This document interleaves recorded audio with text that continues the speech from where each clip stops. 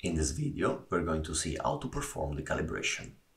Rigel requires all live trackers to have a specific orientation on the body.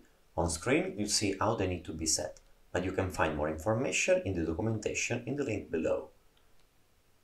Rigel requires the trackers to be turned on in a specific order, following the list you see on screen right now. After all the trackers have been turned on, you can click on the play button, click inside the active window of Rigel, and then press the trigger to initialize the calibration. After you press the trigger on the controller, the user is required to perform 3 poses, following the images on screen. Once the third pose is done, the calibration has been completed.